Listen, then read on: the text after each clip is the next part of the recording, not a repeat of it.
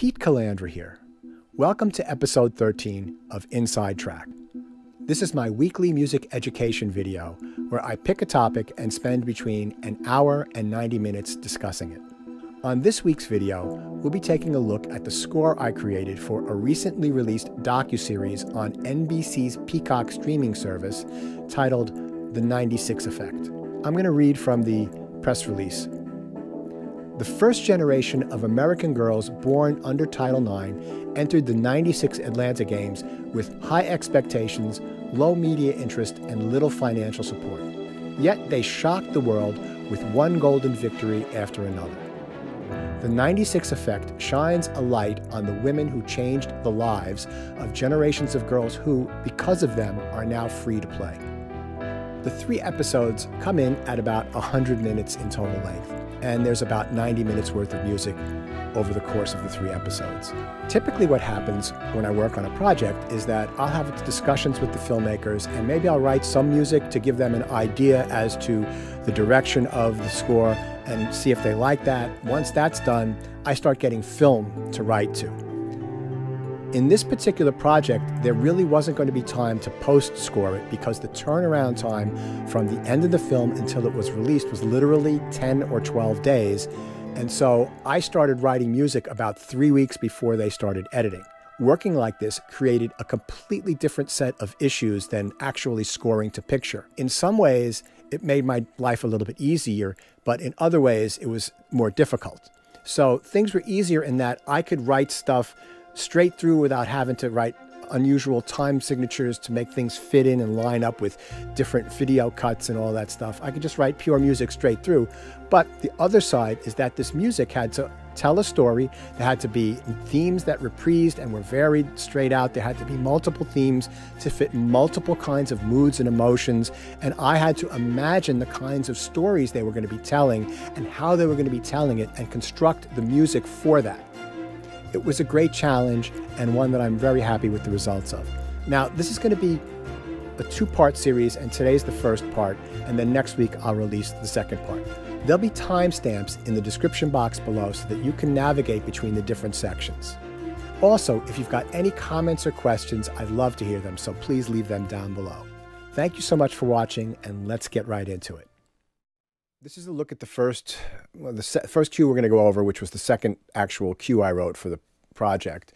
And when you're not scoring to picture, when you're just writing pieces in the abstract that are going to be cut to, you have to have enough control over your composing style, and you have to also understand how visuals in the style that you're working in are cut, right? So I have worked with this production company on a bunch of projects, so I'm aware of how they work with documentaries, some of the things they do, some of the things they like, and I also am aware of how they like to build a story. So when I'm writing these cues, I'm trying to build all those things in. Also, where would this fit? What kind of activity would happen for this cue to fit in?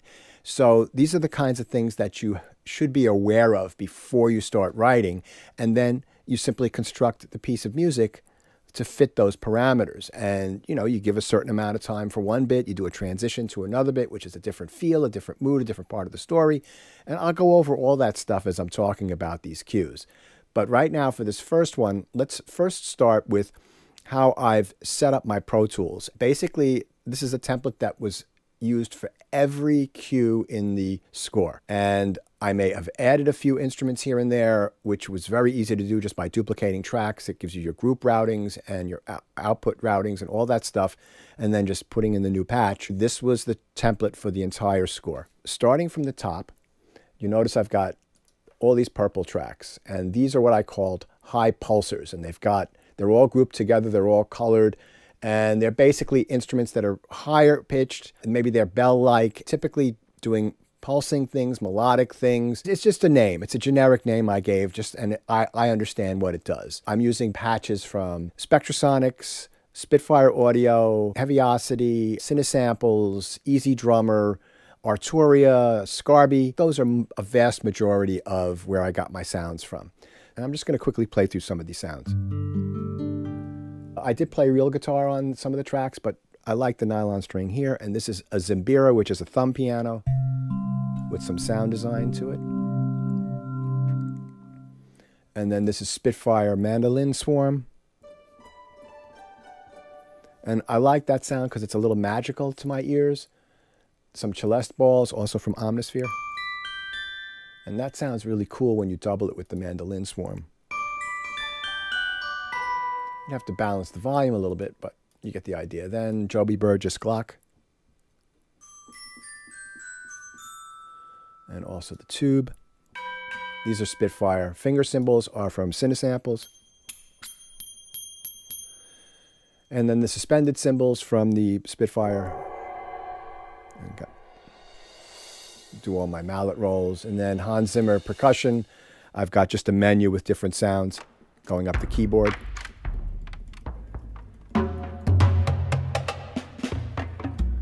And that becomes very versatile. This is Heaviosity ethnic drums, ensembles, Joby Burgess timp.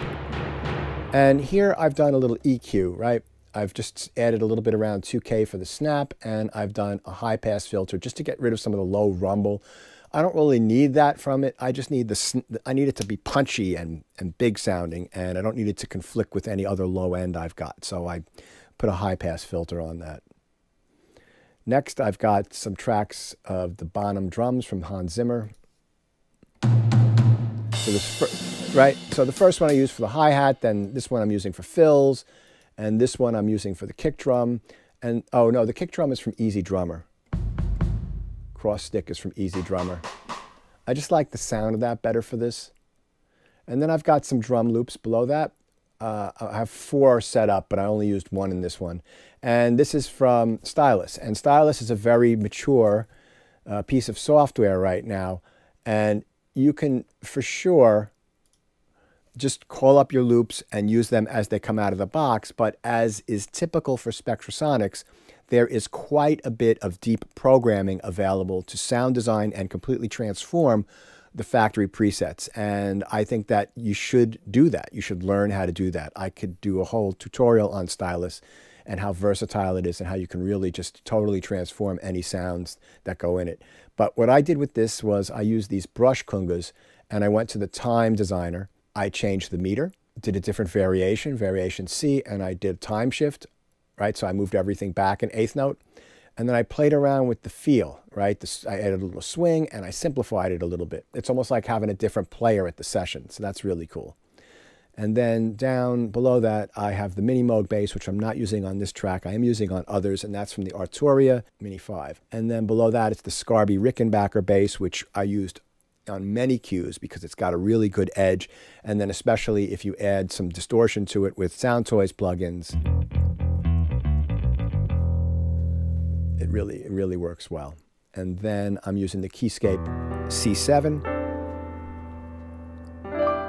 I love the sound of Yamaha pianos. I've got a beautiful Yamaha S7X piano, acoustic piano, making it a little brighter so it'll cut through the mix and taking off some of the low end so it won't get muddy. Then this is the Scarby Rhodes, and I've done a little bit of thinning out in the mid and again cutting out some of the lows. If you're going to be a modern 21st century composer, you need to learn how to sculpt and shape your sounds, right? That's really important. And then I've got 2 Wurlitzer patches, and let me just show you how I combine these to create an aggregate sound. So this is the Arturia Wurlitzer, and if you're listening with headphones now, that's coming out of the left ear, and it's a little thin. Well, I programmed it that way. I put it through this little cassette plugin to make it a little bit lo-fi, and this is, I believe, a free plugin from this company.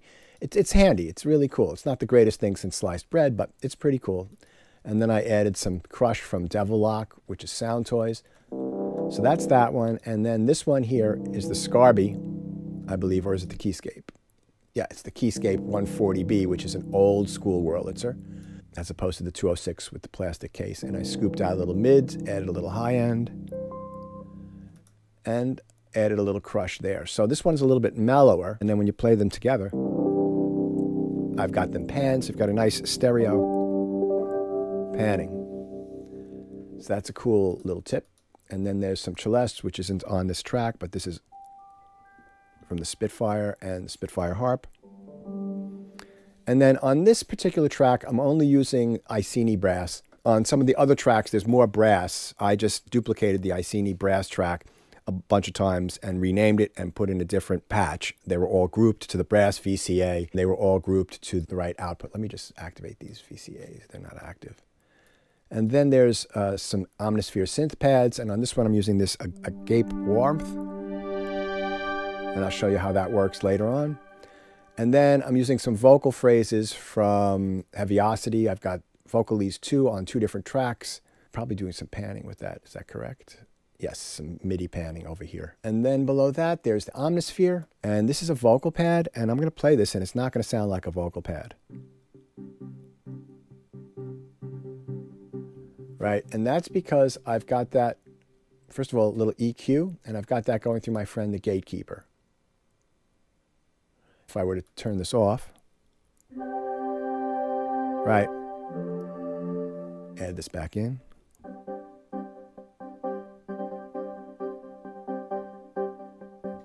So that's a sort of great way to create some rhythmic activity with just holding out, as you can see, footballs here. I also use the high-pass filter. Well, I did this here, but I've also got a, here we go, I did it here. I knew I did a low-pass filter.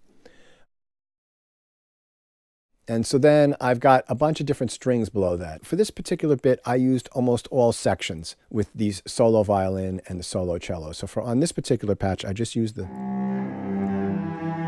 legato cello and then the ice high strings. This is from Albion Tundra. Some Spitfire string Evos, and I'm not sure if this is just from the string Evo, orchestral string Evos, or if it's from the Olafur Arnold's, I forget which one. I guess we could look. Yeah, just from Symphonic String Evolutions. And then we've got some strings Ricochet, that's from Albion Tundra. Then some chamber strings, which is the Spitfire chamber strings. And then the only other thing is the Abbey Road High strings and the spiccato. And then low strings, Abbey Road, also Spitfire. And then there's 4 tracks of acoustic guitar right here. And this one's not correctly named. Oops, this should be guitar 4. I would fail myself. Just kidding. Here are all the tracks where all those groups of instruments get routed to, and these are audio tracks, and I've got them input enabled so that I can hear the MIDI information being played and routed through here. And then when it becomes time to make stems, like I've got here, I will simply record enable, start, and then you notice that all my stems are the same length long, so that's really good. And I do some additional mixing. You can see I've done a little volume work on some of these. I've got some plugins on some of these to do some more sound design to them. They're routed to all their time-based effects, which are down here. I've got lots of reverbs for each different group. And then my main music output, which I have, these are all inactive. Let me make these active so we can listen to them. So this is just an aux track that everything's routed to, and then I've got my master, and on my master I've got my Clarity M, which is my desktop meter, and I can see the overall EQ of the entire track. I can see the loudness, I can see the phase correlation, I can see you know, left and right, which one is, how the balance is volume-wise, and so that's just always on my desktop, and it's really a great tool. Let's take a quick listen now that we've done a few minutes on the template.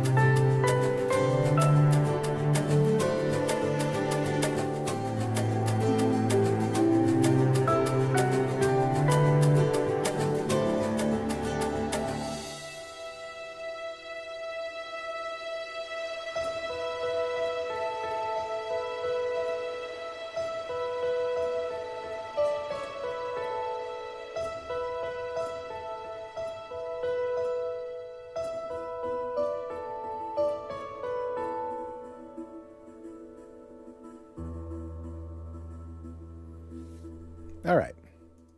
What am I trying to capture with this piece? This is a story where people are going to be talking into a camera and they're going to be remembering their take on what went on 25 years ago. So there's going to be people talking, they're being interviewed, asked questions, and giving their side of the story that's interspersed with footage from the time, archival footage. The way I've built up this cue would be that somebody's talking and then you're cut to game action. And they're talking about maybe the build up to a game, there's competition, maybe there's some point they want to prove, or maybe they're nervous about like how good are they and how they'll do on the international stage. And then there's the competition, and then there's the aftermath. And with this particular piece, I thought the aftermath would be more reflective in terms of maybe somebody got injured and how would they deal with that going forward, or maybe they didn't perform as well as they thought they should, or any kind of reflective thing afterwards. Let's talk about how I constructed that. So I've got this pulse with the percussion here. Right, so you got that hi-hat, 1, 2, 3, right? And then da-da-da-da-da. Some percussion, and then a foot hi-hat, right? That's somebody using the hi-hat with their foot on the pedal as opposed to hitting it with the stick on the bell or on the edge of the hi-hat. Against that, I've got this female Vox pad. So there's that rhythmic bit. And then with that, I've got the ricochet strings.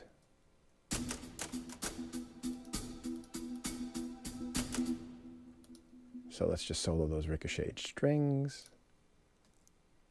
Ricochet. All right, just add an air of mystery. So that's pretty cool, right? So we're just, you know, something's going to be happening.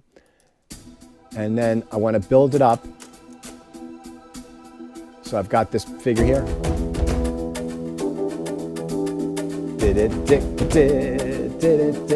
And that's in the Wurlitzers. And then I've got a drum loop. That's that brushed kungas that I sound designed.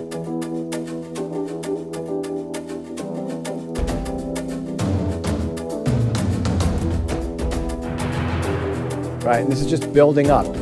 Building, more anticipation, you're getting close.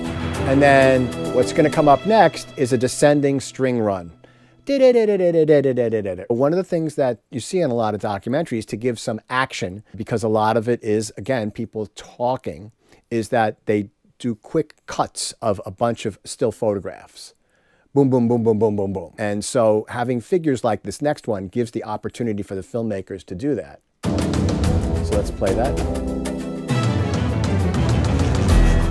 And then this is one of the main themes for the entire film. I've got a bunch of variations on this that I did, but this is, you know, competition. There's games going on.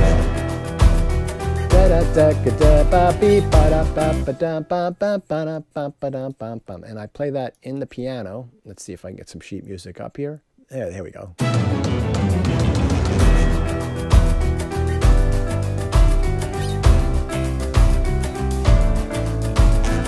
So it's just a simple 4-chord progression, right? E minor, G major, C major to A suspended, right? And then to A7 or just A.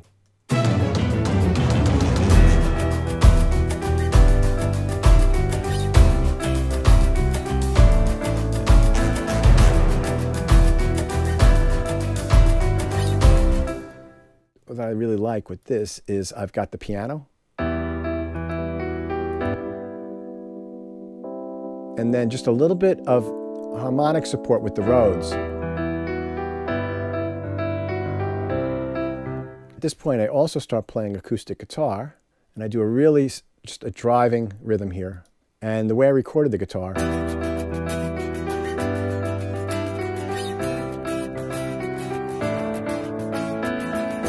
I didn't mic it up. I have a Fishman pickup that looks like a guitar pickup that goes across the sound hole, and I just plugged that directly into my audio interface. And the reason I did that is I wanted to get a really sharp percussive sound, and that kind of DI sound with an acoustic guitar does that. It's not like the sensitive, soft stuff that you would really want to have a microphone for. So that really worked out well, and it was very quick and easy for me to record.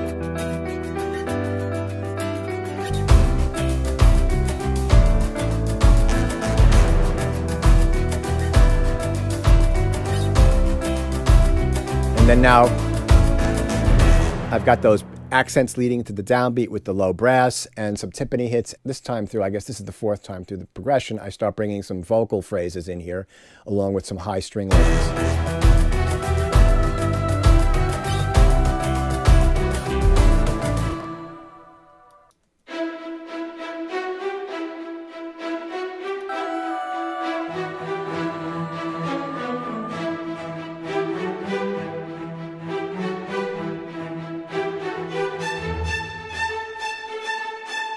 And again, see,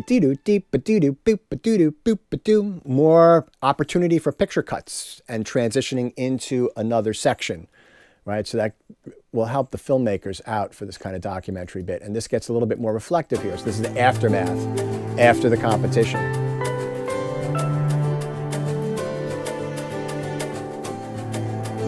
So I changed the guitar figure there. Again, I'm still using the direct input. I probably should use the microphone here. C'est la vie. It still sounds fine for this because it's not exposed.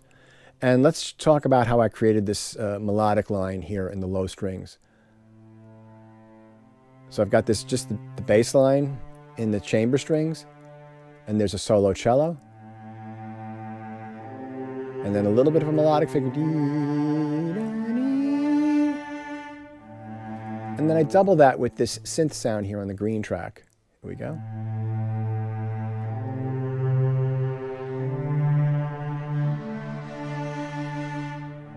And that just adds sort of a sheen towards the end of the long notes.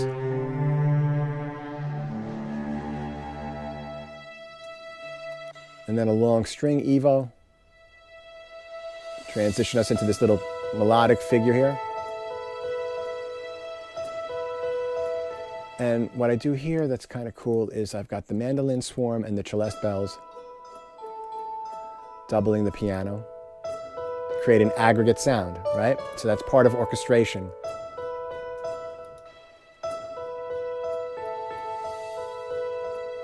And then I end it the way it begins with the pulsing vox pad.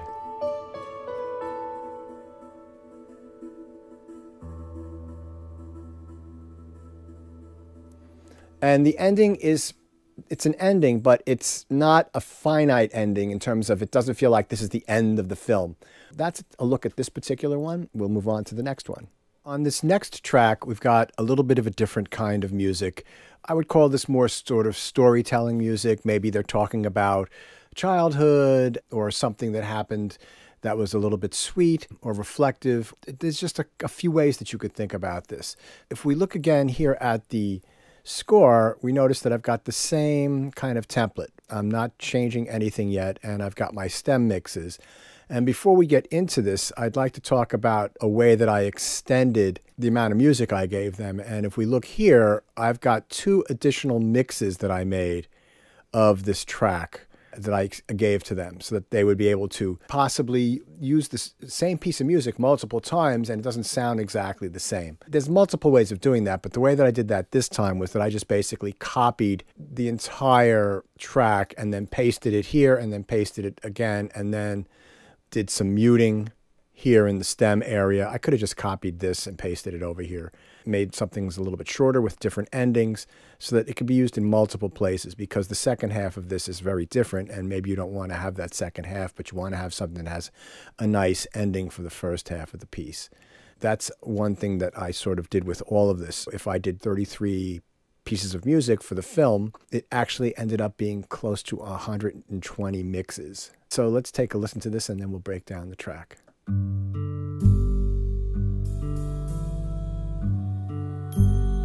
And again, we're monitoring through the MIDI tracks, not the mix.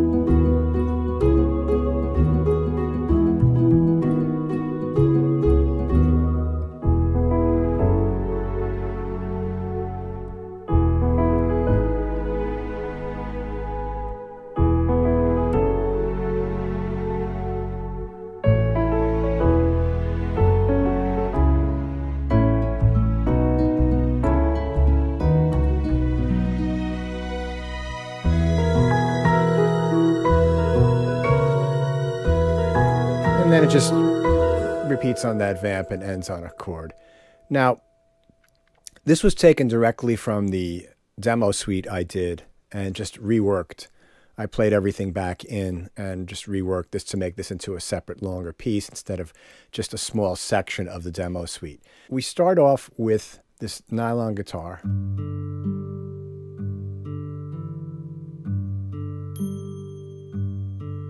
Right, just a very simple do-da-beam, boo-da-bum. Very simple figure. And there's some very light drum brushes on the cymbals, and there's that nice finger cymbal, and I have an acoustic bass this time.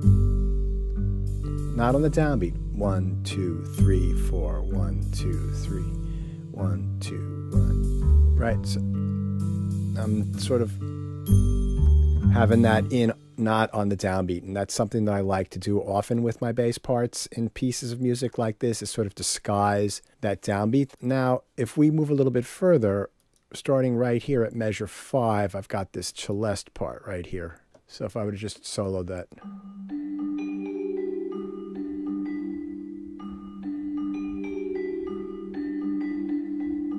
Right. And we'll see how that fits in with the nylon string guitar. Right, so it's like the celeste completes the figure that started in the nylon string guitar. And then if we add the acoustic bass,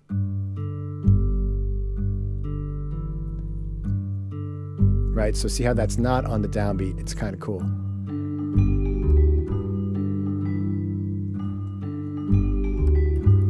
So over here, our figure starts in the middle of the bar and ends in the downbeat. So it creates a little cross rhythm of 2 against 3, because if you notice this is 2 dotted eighth notes, and there's 3 eighth notes right here in the same time. So I've got a little polyrhythm going on there. I do it in a way that's subtle and is in keeping with this kind of feel. And I've got a melody in Lydian, right? So if we look at the mandolin swarm, which is right here, we're in key of G. You can see there's all sorts of G's around here. I've got that C sharp, which gives us the Lydian feel.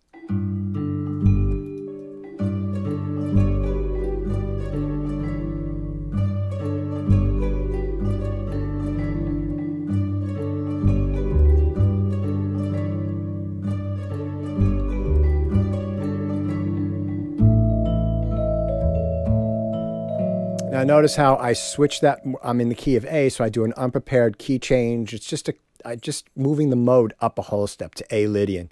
And you notice I've got the A and the D sharp. This is an enharmonically incorrect spelling, but it's Pro Tools. Yeah. I switch that so it's, you know, I pass the P's sort of between this first time that the melody comes in and the next time. And I change the orchestration around a little bit. So let's go to the piano roll editor. Another thing that's kind of cool is if we have our Mando Swarm and we've got our Rhodes, right? I'm playing the same thing on both of those. And I'm using the sustain pedal on the Rhodes to give it a little bit of a dreamy sound. You get the wash. So that's, again, when you're making these combinations of instruments, you can really come up with some beautiful textures.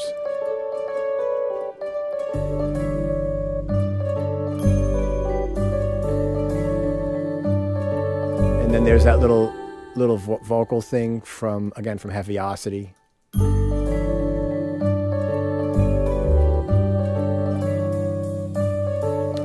And then now, let's see, we've got solo violin and cello legato here.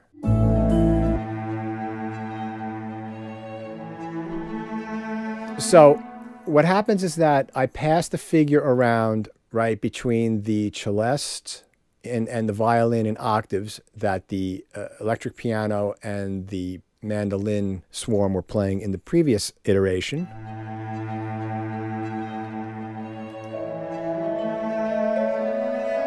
But that's not the melody anymore. The melody is in the cello with that ascending figure.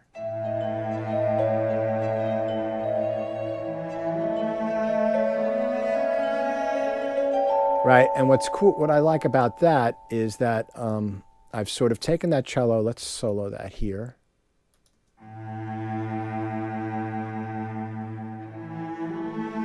And to that, I changed the accompaniment. So we've got the Rhodes and the Wurlitzer.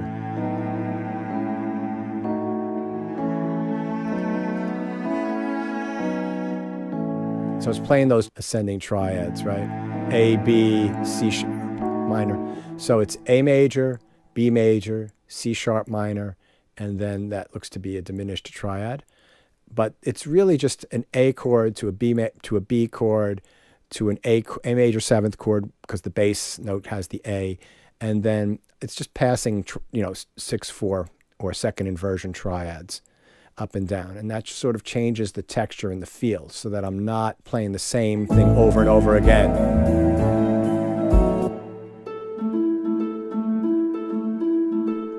And there's sort of a counterpoint there in the harp.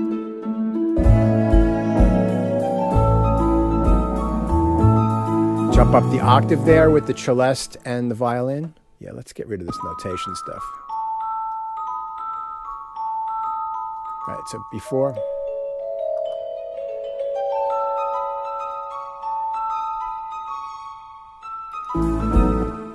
Okay, great. And then now we move up again to C major, and we've got the melody and the piano. Again, a different melody. Doubled with the Rhodes. And we got harp. Right, so that creates sort of like a combination sound, right? All those three together doing that, like a little ensemble. And then the passing chords get passed off to this choir pad. Let's see, I think it's this one here. And notice this time through, that choir pad does not have the gatekeeper on it, and it's much more breathy and airy, because I don't have the low-pass filter on it.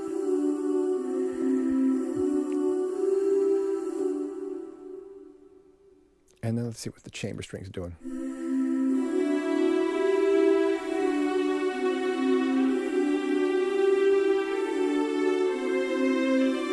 So constantly lifting, right? Constantly ascending, going up, moving forward. Everything is rising, and that gives you sort of a positive, uplifting sense of moving forward. Started in G, moved up a whole step to A, moved up a minor third from that to C, and then my final is up to E major. So I'm moving up a whole step, a minor third, and then a major third in like sort of my key centers.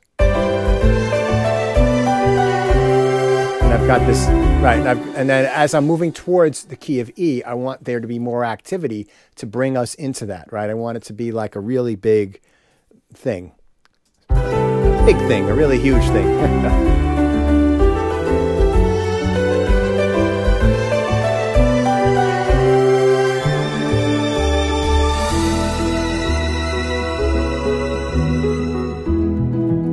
And then this part here is just some nice storytelling music with not much of a melody. And what's nice about that is that it gives you a mood, a feeling, but you can talk over it. So in other words, I can have this figure playing and I can talk over this, and there's nothing in the music that's getting in the way of the dialogue. So somebody could be telling another part of the story, and really that'll let them turn the music up a little louder. Again, change of... Actually, one thing here that's really cool is this sound, the way it evolves.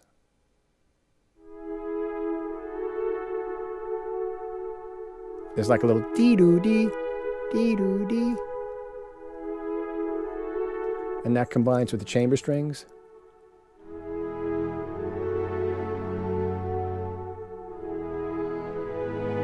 So that's just basically, I think that's E to F sharp minor, and then E to G sharp minor. And then at the end here, another kind of a Lydian feel to it.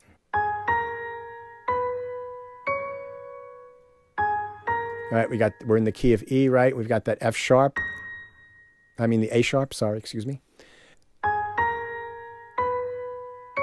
And again, ascending figures. I want this to be reflective, but yet still uplifting. You know, it's kind of an interesting combination of emotions. I don't want it to be happy, happy, happy, but I do want it to be positive, and still have some feeling to it. So the way I sort of tie this whole piece together is with all the Lydian modes. and the way that that sort of goes from each key signature or each key center. I think that's a more accurate term than key signature. All right, so that's a look at this cue. Let's move on to the next one. One of the things I was asked to do with the music from the filmmakers was to have a lot of tracks that are full of energy and that are driving and pulsing, that could really just, like I said, drive the film. This is one of the first ones that is completely like that from beginning to end. Even though some of the music that I wrote for this particular project, that's sort of like what I would call highlight film music, is driving, and it has a retro sound to it, sort of 70s sports music with some 90s twist to it. This is a little bit more contemporary sounding. It starts off with this pulse in the Zebra synth. So I added this in to my synth subgroup. So this is the Zebra 2 by Yuhi. Adds this really cool pulse.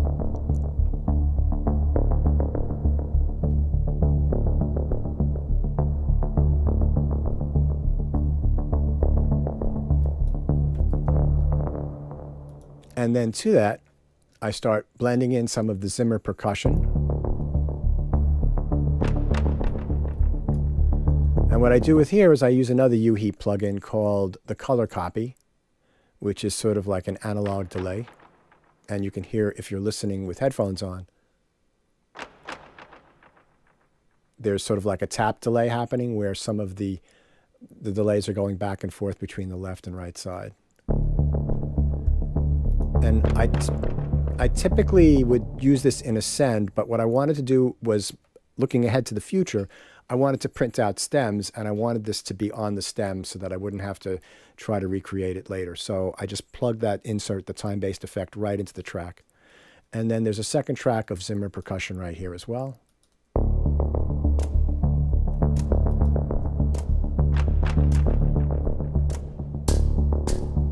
And then damaged drums comes in. So these are more like just kind of hi-hatty kind of instruments, all three of these.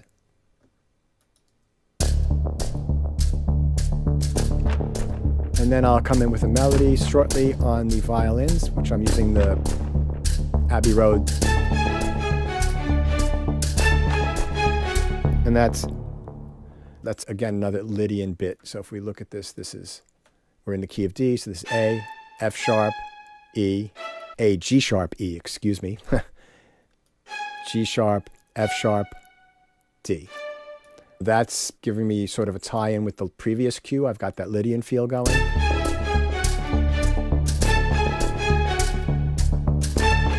And then in the next little bit coming up, another instance of Zebra using bamboo hits.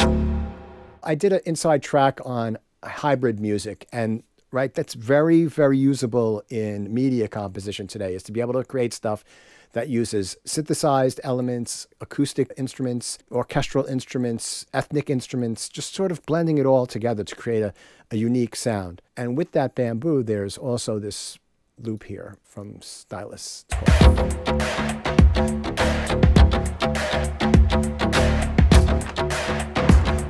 With a few other elements up here from the Zimmer percussion. And then when everything repeats,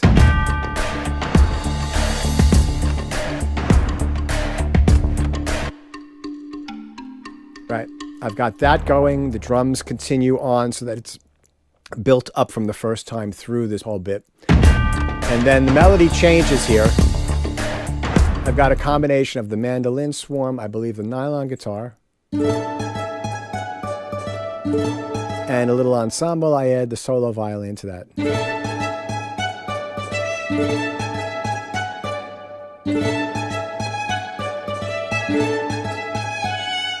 So that's kind of cool. Continuing on.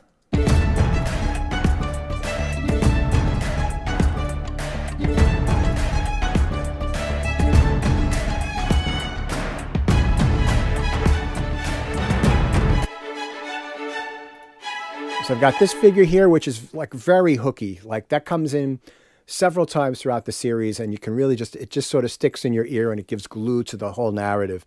So I'm really happy I came up with that.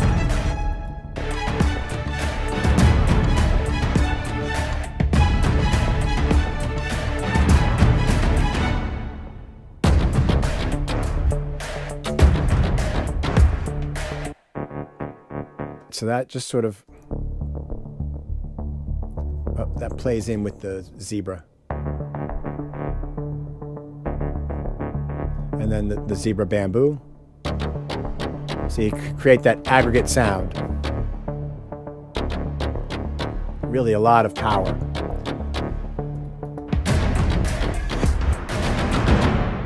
And a nice solid button at the end. Let's move on to our next cue. Continuing on with the high energy stuff, this one here makes really good usage of the Scarby bass, the Rickenbacker bass, and some strings and some of the high pulsers. There's really not a lot in the stems. There's only those two tracks that do the melodic stuff and the bass and the drum kit and loops with some crashes there or chimes. Let's take a listen to this track.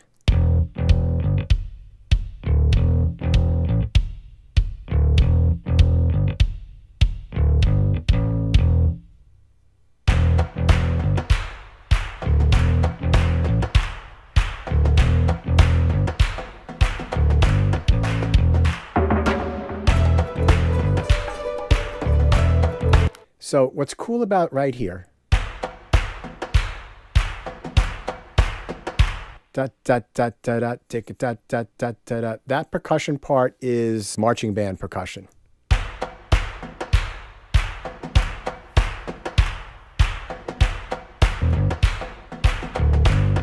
And I've got that sort of Tumbayo bass figure in there a little bit. It's got a little bit of that Latin funk feel to it. And then this that cool figure right there. Nice hit, but then right before that. Yeah, cool. And then we have our melodic figures start here with these high pulsers.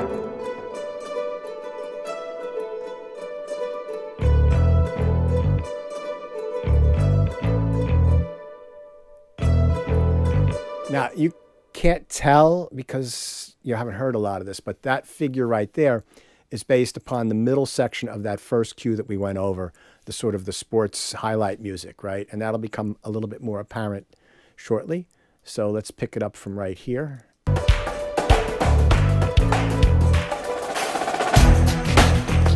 Right, and you can hear that snare drum roll. That's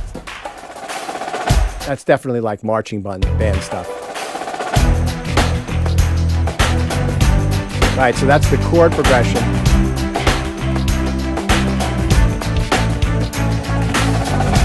And then what's nice about something like that is there's no melody yet. There's just that doon, doon, doon, doon in the strings. It's almost like a narration mix, and people can talk over it, and it can still drive what's going on. Let's pick it up from the second half. So I've got this fill, and then this little figure.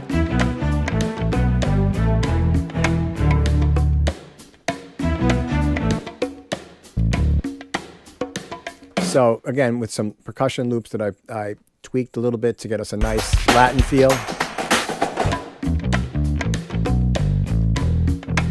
Right, that sounds like something out of the 70s or 90s television music.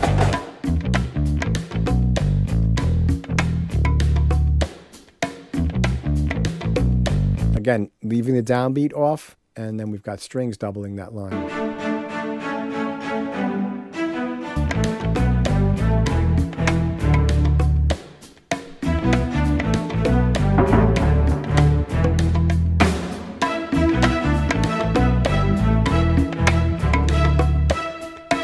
So on the repeat, again, not repeating exactly, having that ostinato going in the upper strings. Beep, beep, beep, beep, beep, beep, beep.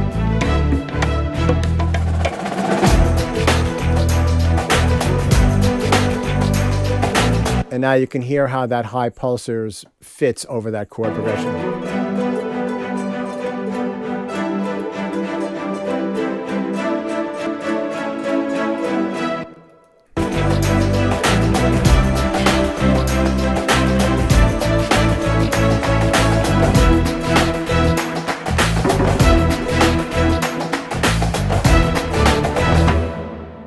And then these figures here at the end give them something to cut picture to, and they can also do a quick edit and make that much shorter. They could just sort of do something like this.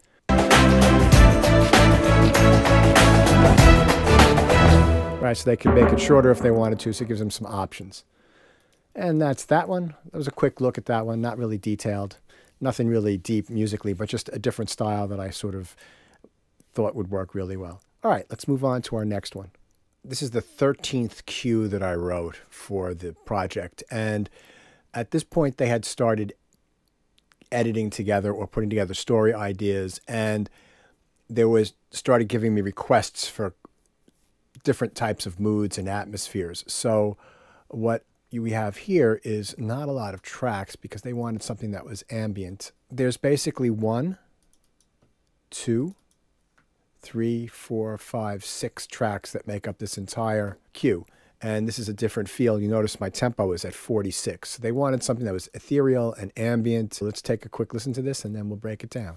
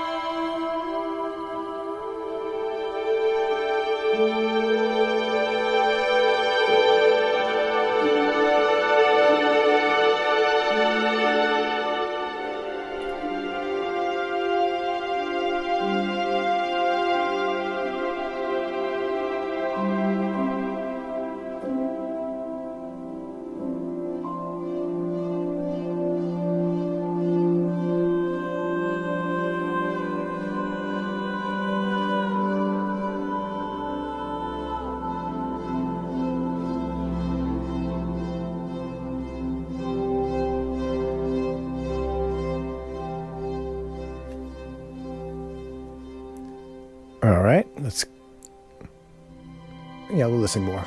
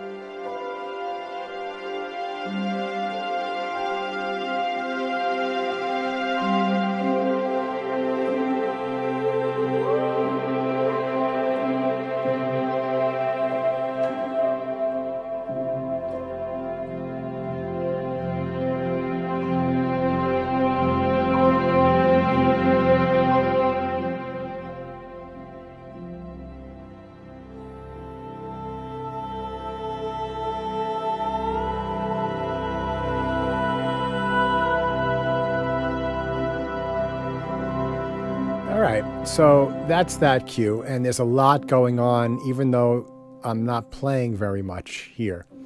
And that's because I'm using a bunch of patches that Spitfire Audio put out, and this is sort of what I think they've added to the sample lexicon of orchestral instruments that has been really unique and really changed the way that you can create animated parts. I'm using the Kepler strings, and I created this grid here of all these different rhythms. We'll take a listen to that in a second. I'm also using this earth pad, and then I'm using Stratus piano, which is Olafur Arnold's, and I created this matrix here, and it's just experimentation. And then I'm using String Evo. This is Symphonic String Evolutions, and again, I played around until I got something I liked. I'm processing that with the UAD Moog filter. I've got an audio track where I printed the vocal phrase from the Heaviosity vocal library that I was using. And I've got at the very end some chamber strings just to give me something solid for the last chord. Just something nice and steady on the last chord instead of everything always moving all over the place. So let's break some of these things down. So let's listen to the String Evo right at the beginning. I've just got these long notes. This one is muted. I took that out. Right, and that's 2 measures. And because the sound is animating, you can do that. Right, and then you add a third note in. So you're building sort of like an arch structure. And you can hear how the sound is changing as it unfolds. And of course, there's a lot of work going on with mod wheel, expression. So we see here that it's just open fifths, right? We start with the C, then we go down to the G, and the C is held straight through. And then you've just got C, G, and C, right? Then we move to a fourth chord, D, G, and C. And same thing here, we've got the suspended chord, a D suspended going to a D, a C suspended going to a C. And because there's so much animation in the patch, this really will sound cool.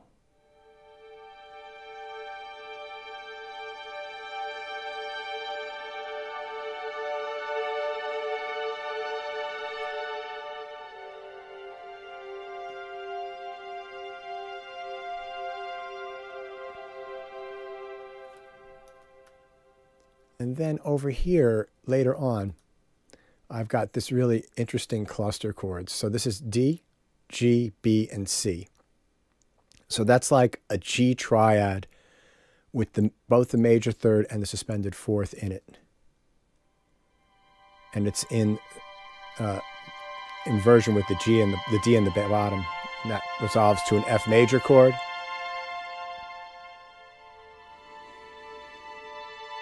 Right, and this chord here is A, D, A, and B, right? So again, I've got that cluster in there.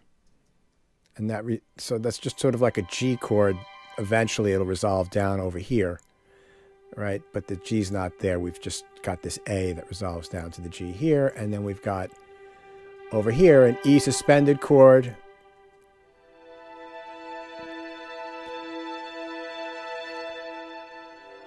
And then D fourth. So you see how like I'm adding these really complex harmonic shapes in there, but there's not a lot of notes happening, right? So let's take a listen to the Stratus piano. So if you're listening with headphones on, there's pianos in the left and in the right.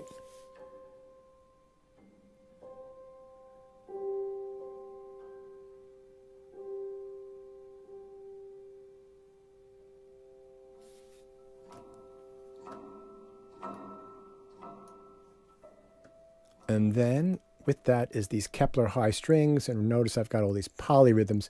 Now for all these Spitfire libraries, they do pretty extensive demos on these if you wanted to see how this stuff really works.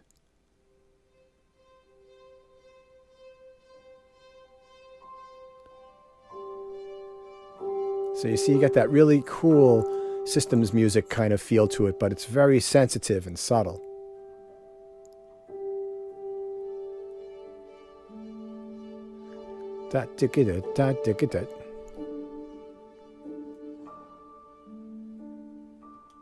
And then with that is the string Evo.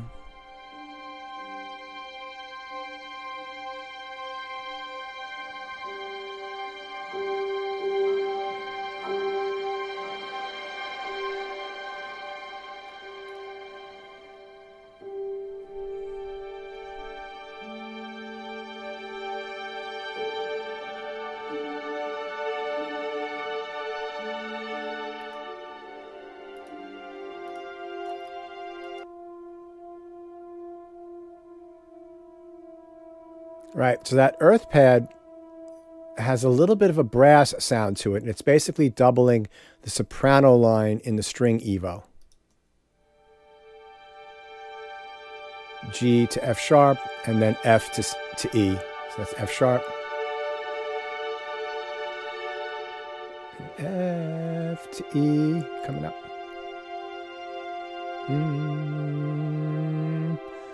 And then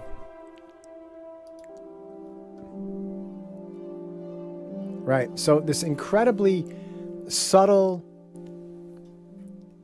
piece of music where I'm not writing a lot of notes, but because there's a lot of activity going on with the samples, you can create incredibly complex music with judicious use of notes, you know, the number of notes you're playing, and also by playing around with the different programs, you know, experiment around until you find the kind of rhythm you like. And so you find with the Stratus, the kind of piano combinations you like. Also with the string evos, play around with the grid there, put those pegs in, and just keep playing the chords you want to play until you come up with something that really works. And also, don't be afraid to play around with, I'm not sure I do it here. No, I don't, but it has panning on each of these and volumes, because some of these can be really loud and you might want to tone them down a little bit. There's a lot of programming possibilities available for these things, but you can create incredibly complex music with not a lot of notes. This whole cue took me about an hour and a half to write.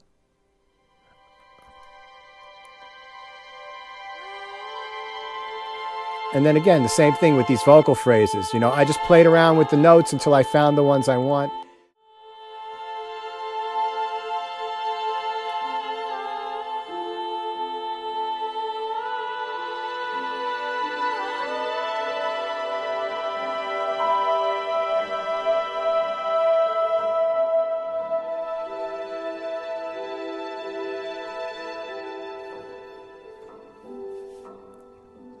Stuff keeps going afterwards. It's funny. All right, so that's a look at cue number 13, and we're going to continue on with the next bit. This next cue is some high-action, driving, sports highlight music. It's for full orchestra, well, strings, brass, some woodwinds, percussion, and drums, and some sound design. Let's take a listen to it, and we'll talk about it on the other side.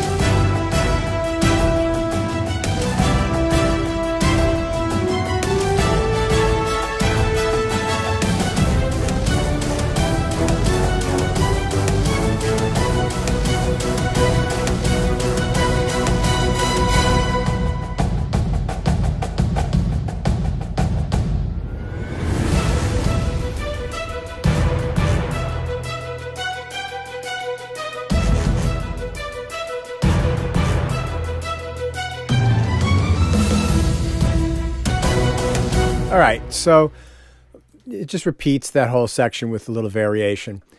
So we start off with these big strings, and I did a little something different here. We start off with the chamber spiccato. Let's make that a little bit bigger.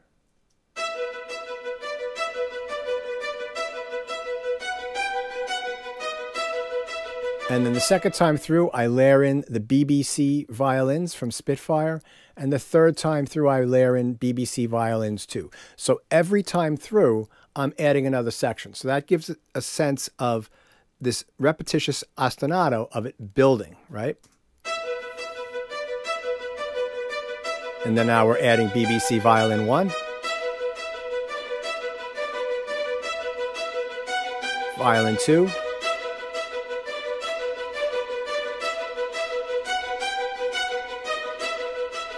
Okay, and then this big ascending scale with some hits. And then with that, I've got some accents. So I've got it in the bass. I've got it in the low brass.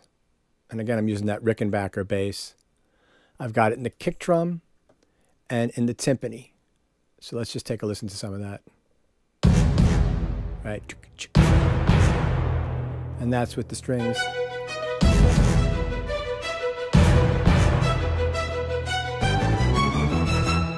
And you hear the low brass doubles that scale, ascending scale. Now, what those kind of accents are really good for are quick picture cuts. So, you know, I'm building these things into the music that will make it easier for the filmmakers to unfold and edit, right? And these things really do help. Let's see, is there anything else that's doing those accents? Nope. So let's talk about the percussion, because what we have going on after that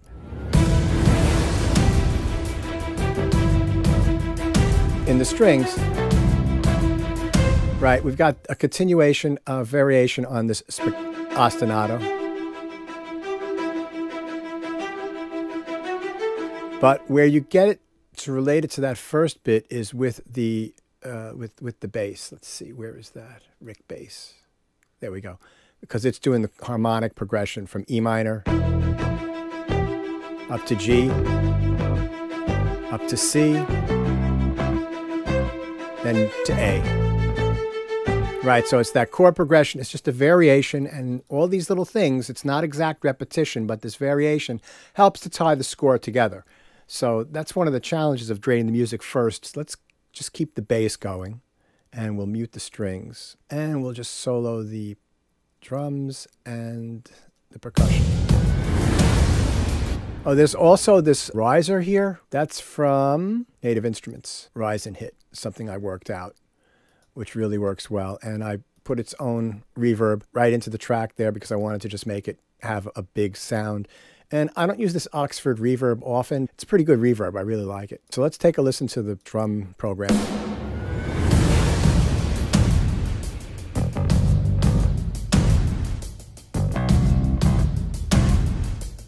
So I've got these damaged drums here, right? It's that sort of fuzzy thing for the first two, and then a big boom, and then that blends in with the kick drum. So it creates an aggregate. And then we've got our hi-hats driving us.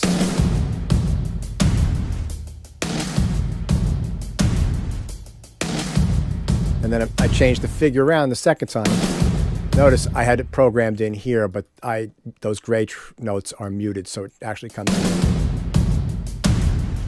And then when it comes around this time, I also add this drum line. And that's from the originals drum line, Spitfire. You know, $30 plugin that came in really handy in this score.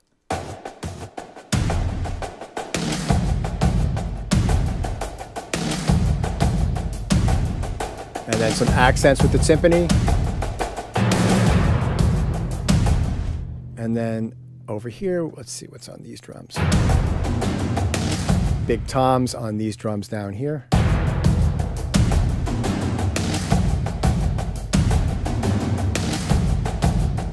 So you hear there's a cross rhythm. So if I would just do the damaged drums and drums 2 and the hi-hats, we can hear. So you have these come in here, and then these end the lead into the downbeat, right? So it's kind of cool cross rhythms.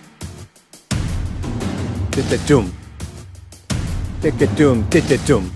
Dit-dit-doom, dit-dit-doom. Right? Those 3-note phrases, right? One after the other, and then I pass them around the different drums.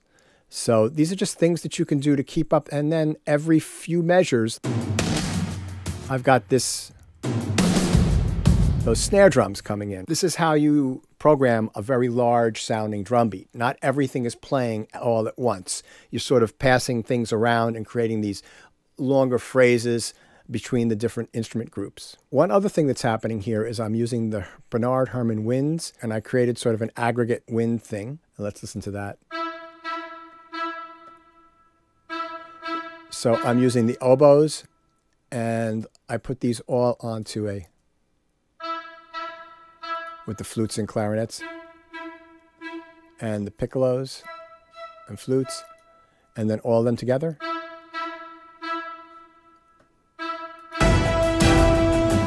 And they really they cut right through the mix. It's really nice. They have this really cool figure here too, which is doubled with the brass. And then what I added to this that I don't have on anything else previous to this is I've added a lot of brass. And basically all I did was I kept my brass group and I just started duplicating one of these tracks, which gives me all my routing, all my grouping, all my color coding and everything.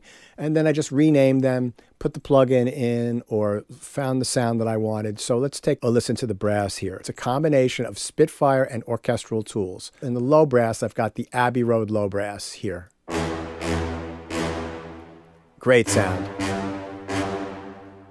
And then Abbey Road trumpets. And then for the melody, I've combined Berlin brass with just a sustained sound. Breath. Right? I always write my breaths in, and I doubled that with the Abbey Road horns.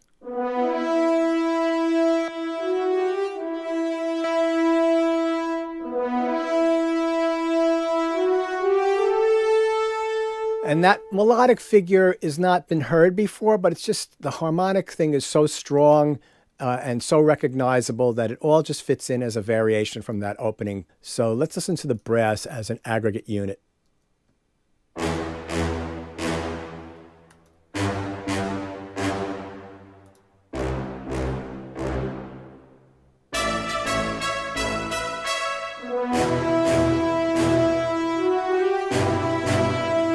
And notice the overlap of the notes here. That's just to get, it's smoother. Power fifths in the bottom.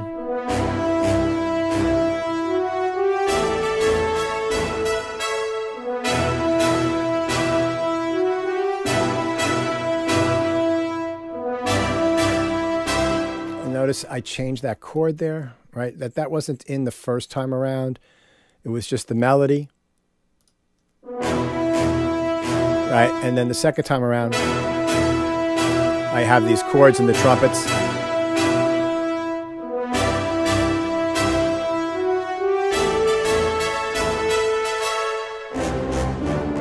And then this big ascending scale, just to make it really over-the-top dramatic.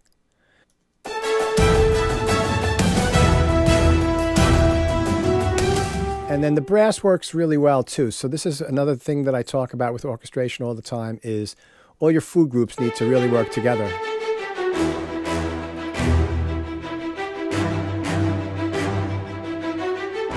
Now, in order to make that ostinato fit with the upcoming French horn line, I jump it up an octave, you can see here.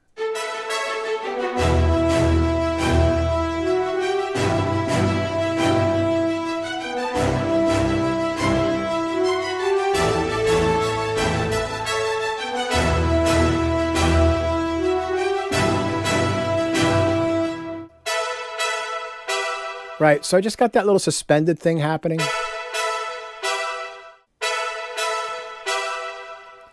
Right, so just an E minor suspended, and then here a C2 chord.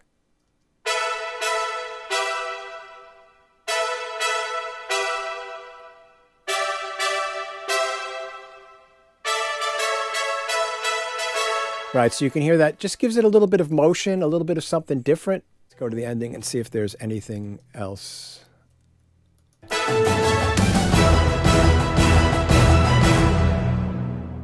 Oh yeah, big sports ending. We won. That brings us to the end of part 1 of this video. If you've made it this far, thank you so much. Please comment, please like, please subscribe, please share. All these things help the channel grow. I've been Pete Calandra, and I'll catch you on the next one.